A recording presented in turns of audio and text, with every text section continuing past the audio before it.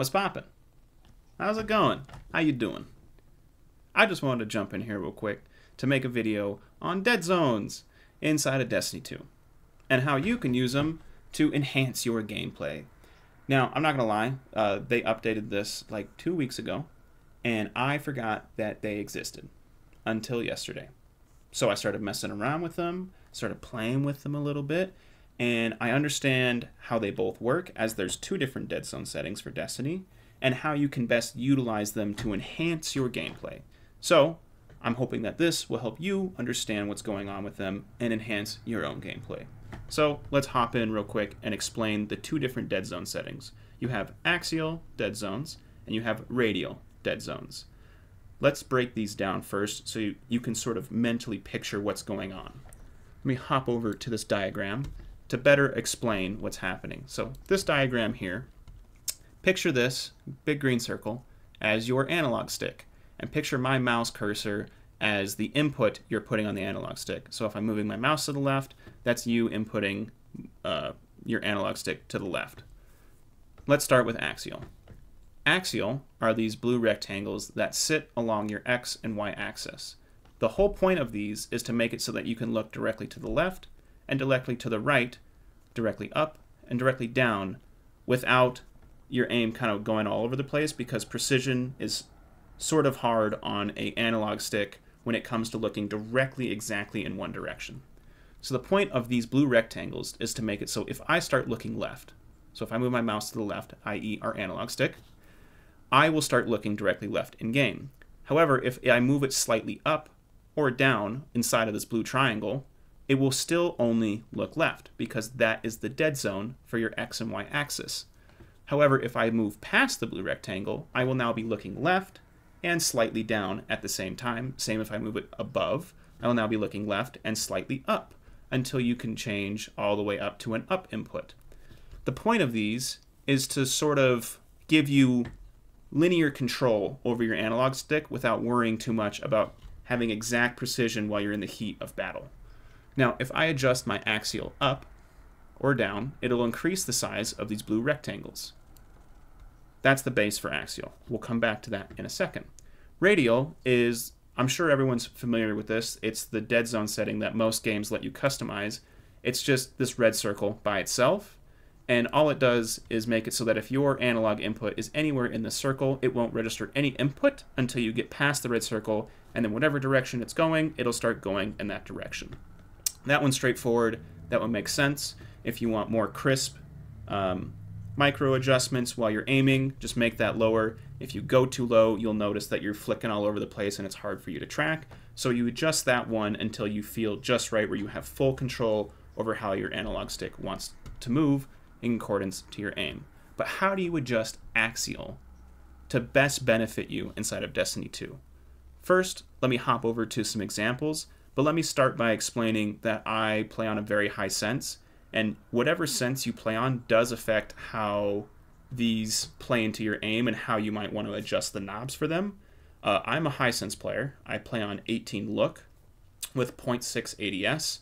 So how I understand these and how I adjusted these might help you better if you play on high sense. They still might help if you play on a low sense, but I don't know how they feel and affect your aim if you're used to playing on a low sense. But I'm used to playing on a high sense, and adjusting these can also help you with your movement, where because you have more finite control over how you are aiming, you get to looking faster. There's less movement between, you know, the middle of your analog stick to the left if you lower your dead zones, so you can start turning quicker sooner. Now, it's a very small amount, I'll give it that, but it does help your movement a tiny bit if you lower them.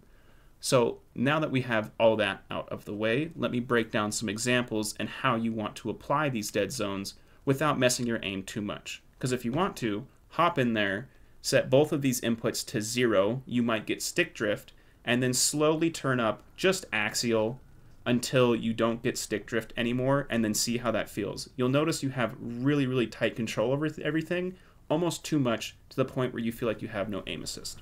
So let's jump into some examples.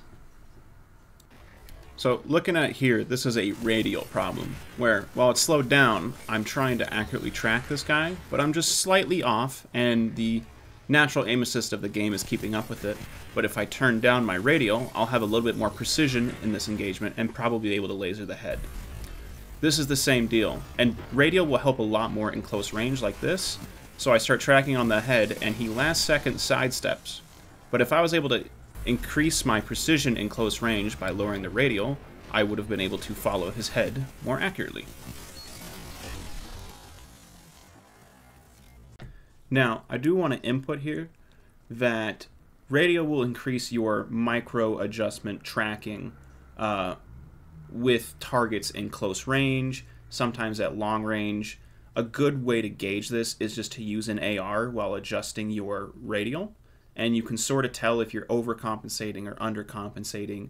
You kind of feel like if you have too high of a radial, you'll do what I like to call your aim feels like it's stuck in the mud, where it feels like it's dragging behind and you feel like you're making the micro adjustment to adjust the character's movement on your screen, but it feels like it's just lagging behind. Then you want to turn it down a little bit. But if you feel like you're overcorrecting and you're zipping past everything, then you want to turn it up to adjust to the sweet spot where your thumb has full control over aim. Now, when you go to adjust axial, it sort of compounds with your radial. And the reason I say that is because if you're watching your own gameplay, the only way to know if you need to adjust it or the feel you need to look for when you need to adjustment is when you're tracking someone to the left or the right, and they jump or they crouch, and there's a vertical movement that gets added on to your left or right movement that you're trying to track.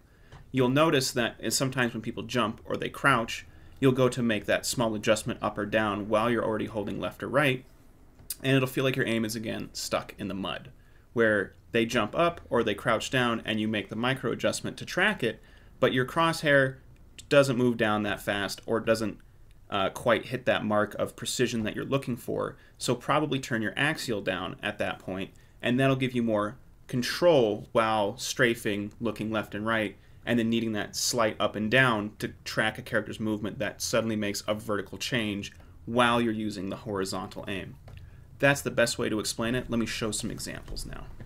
So right here, this guy is moving to the left, and he jumps, and I need to make that slight adjustment upwards.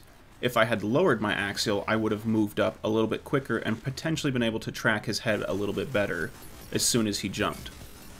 But the aim feels a little slow because my axial input was higher at this time.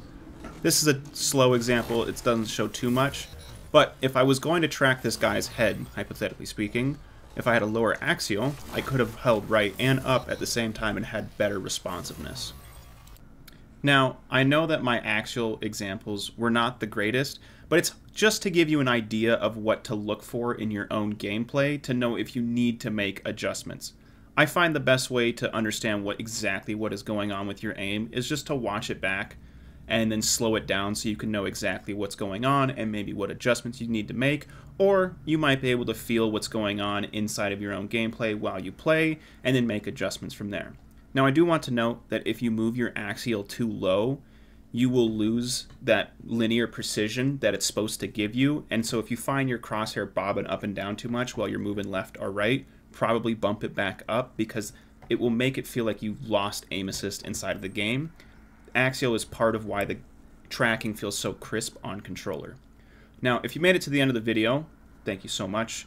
I will give you my settings if you just want to try them. I run a 0.11 on axial and a 0.06 on radial, so if you want to just hop in and try mine and see how it feels, go for it. That's sort of a little gift to you if you made it to the end of the video. But if you're sitting here confused and you have no idea what's going on, sorry about that, but maybe try some other people's videos as they might have better explanations or better ways to understand what is going on with the Deadzones. Thanks for watching. See ya.